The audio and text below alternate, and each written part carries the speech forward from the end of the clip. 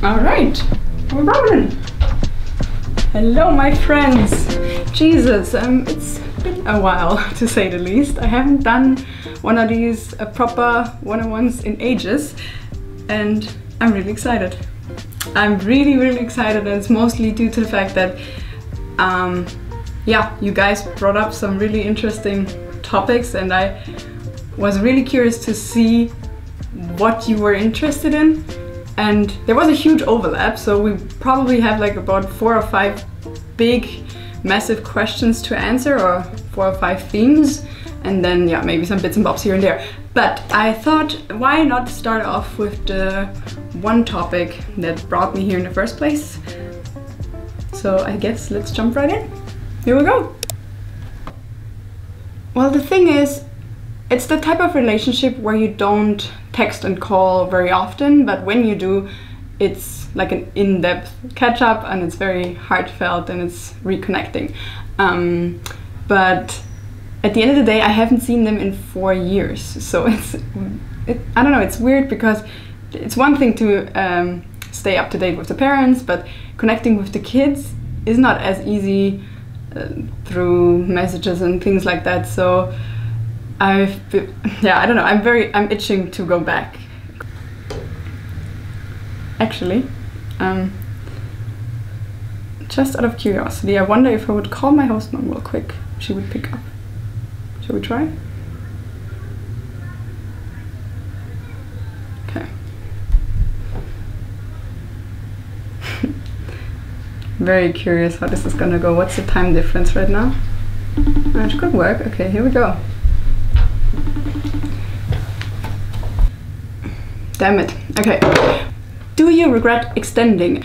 Not at all. I don't regret doing the au pair experience in the first place, and I also don't regret extending, because I don't know, I felt that I was really not done yet, and for me it just made sense to experience a different part of the US, because Texas was a very special experience as much as I loved it. And yeah, I just knew that I would enjoy going on a journey for a little bit longer, and that's why I'm very happy that I did that, yeah.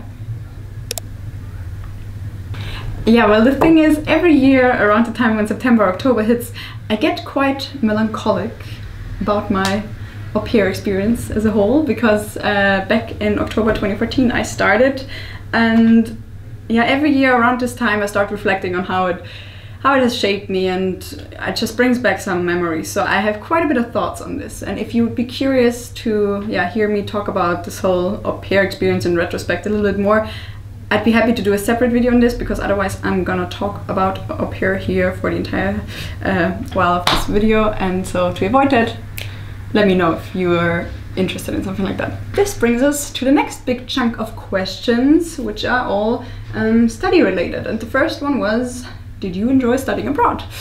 Well, that's an easy one to answer. That's a definite yes. Yeah, I just really enjoyed the idea of starting somewhere from scratch, and yeah, also for the sake of reinventing yourself and all that kind of jazz. But yeah, when you go and decide to do your entire study abroad and you meet people who are on that same path, you just have, you just share this similar experience, and you start to build up your second family here. And well, the city also has a huge impact. So I fell in love with the city of Utrecht head over heels. No, it's just such a cool place, because I enjoyed that you can go wherever you need to go within like a 10 or 20 minute bike ride, and I just wasn't used to that before. And as like a student city, it really spoke to me. And you still have Amsterdam super close by, so for me it was like the perfect mix. So the study, the city, and the people were this whirlwind of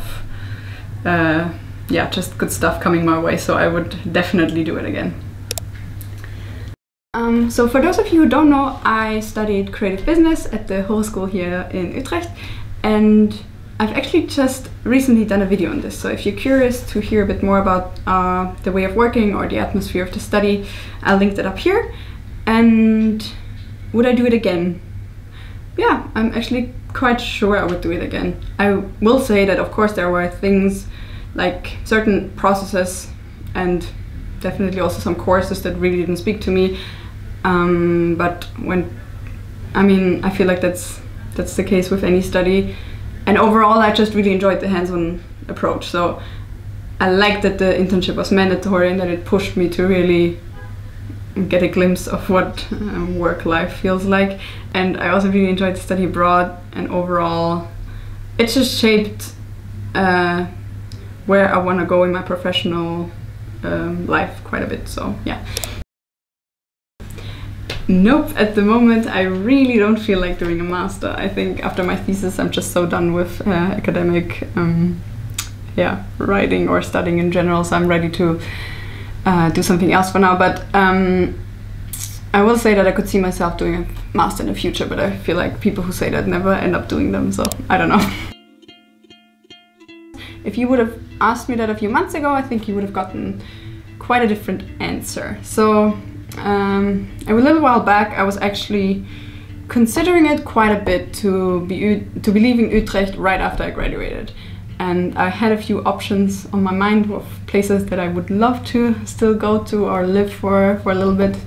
And Australia and New Zealand is up there, but let's not talk about this, because then a global pandemic hit, and that changed things quite a bit.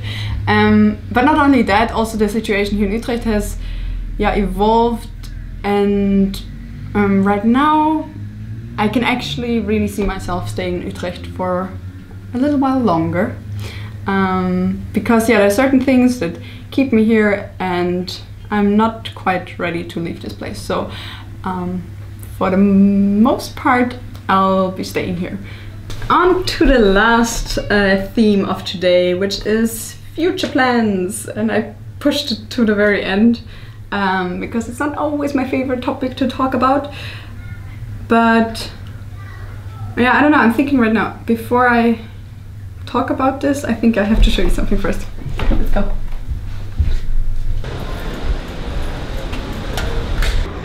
Alright, so here's the thing. And this, ladies and gentlemen, brings me to the part where I forgot to plug in the microphone. You'd think I should know better by now, but I obviously don't. So here's a little message from future me as I'm editing this video. So yeah, what I was trying to say here is that, how do I start this? Well, Circle That is an initiative that I founded with 5 others. And yeah, so in the beginning it was really just a testing ground to experiment with concepts around the topic of sustainability and circularity. I don't know if I mentioned this before, but I also wrote my thesis on the topic of circular economy, so this is really where my head is at. And on the window front where you just saw me standing at, that's our location in the very heart of Utrecht. And what I personally found quite fun, or yeah, just really connecting, is that a few of you actually came by for a visit. So yeah, if you're watching this, love goes out to you, and it was just really cool to meet some of your faces in real life and not in this little lovely corner of the internet. What was I trying to say? It really awakened my entrepreneurial spirits, if that makes any sense, because it's been a hell of a ride and I really enjoyed it, even though there were also quite some roadblocks and it's been very exhausting at times. And yeah, sometimes I feel like I'm not quite there yet and I just should suck up some knowledge first. So I also have an internship in Amsterdam lined up for the end of the year, and right now I'm in the process of trying to figure out how I can all squeeze that into one, unter einen Hut bringen. How do you say this in English? I don't know. Make it all happen at the same time. Anyhow, that's it. And actually here I'm gonna throw in a bonus question, because I really liked the way it was phrased and I just stumbled across it just now, and it's about what are your wishes for the future?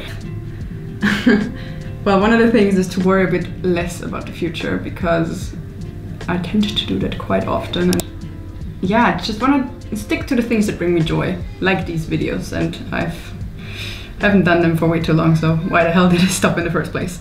So yeah, I don't know. I wish you all the best for your future and for your Sunday afternoon as you're watching this with me, or whatever, whenever that may be.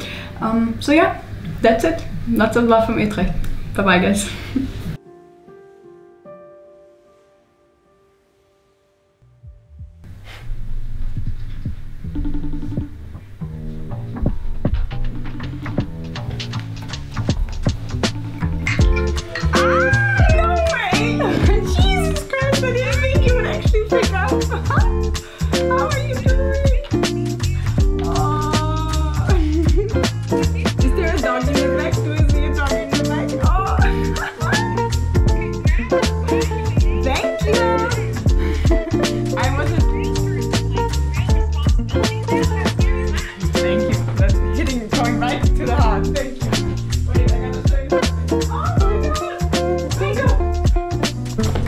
huge.